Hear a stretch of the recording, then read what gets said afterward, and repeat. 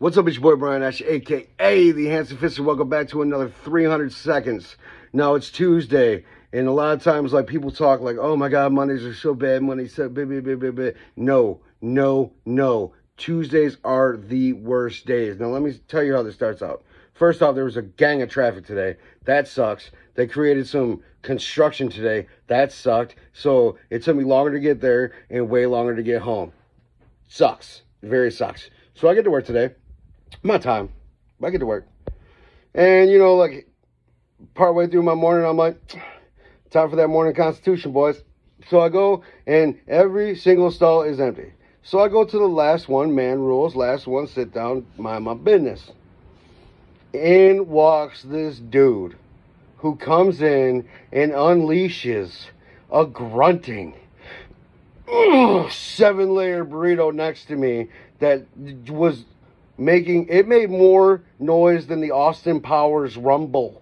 Like, we have man rules in the bathroom too, man. I know you ladies got rules in the bathroom when you guys go together. You guys do this. You guys talk a game. You guys, game plan.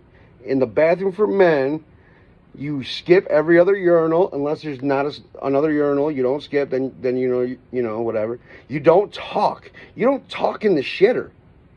Unless there's a conversation that started when you walked in, but you keep that conversation with that man only until it's over. And as soon as you step in front of the urinal or go into the stall, conversation stops, bro. It's fucking phone.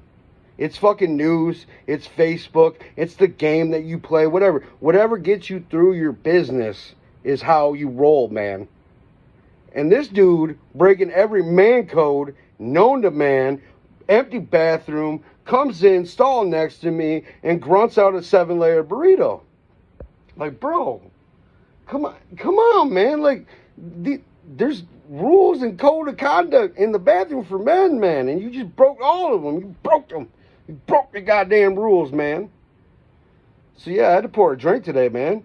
It's frustrating. Stuck in traffic for fucking 45 minutes longer than I needed to be. Stuck in traffic for 15 minutes longer this morning than I need to be. And, like, I just don't know. Like, Tuesdays are my days to suck. But, I'm loading up the stream. I'm going to calm down. I'm going to smoke a couple cigarettes. I'm going to have me a cocktail. I'm just going to breathe and relax, and just let the day go. Let the day go. So, anyway, man, what is your guys' worst day of the week? What's your worst day of the week? Oh, shit, snap, crack, pop. And then, like, the customer takes a bunch of my stuff that is supposed to be for my line, and they move it to another line, which is, it's fine. They own it. But now I got to bring more over to me. You know what I'm saying? Like, I'm in a different building right now, so now I had to call headquarters and say, hey, look, I need 6 or 8 more of these things. Can you build them and send them over? Like, not a big deal. Not a huge deal. But nobody confronted me and asked me first. They just did it. It's like, man, look, man, like, if my stuff was set up and set out like they said, it should have been a no-brainer, should have been done. Gonzo. But no, these guys got to do their thing and get in my way, and it was just that day. You know what I'm saying? Just that day. And it's Tuesday, but like, everyone bitches about Mondays. Man, I love Mondays. It sets the tone for the week.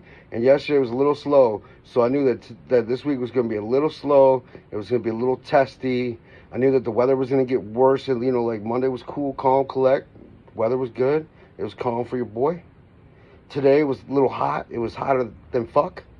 So, I mean, I knew that today was going to be a bad day right from rip. When you walk out the door in the summertime and your windows are foggy because you know that the pressure's about to change and everything's about to change about the day and it's going to be hot, it sucks. Sucks. So anyway, yeah, man, that was it, bro. Man rules in the shitter. Know your man rules. Every other urinal, every other stall, unless every other urinal and every other stall is taken up. That's the only time ever you break the man code, man. It's your boy Brian Ash, a.k.a. the Handsome Fister. Thank you for watching another episode of 300 Seconds. And I hope to see you on the next one. And if you like this shit, you thought it was funny, share it, bro. Because let's go. Man code broken. Boom.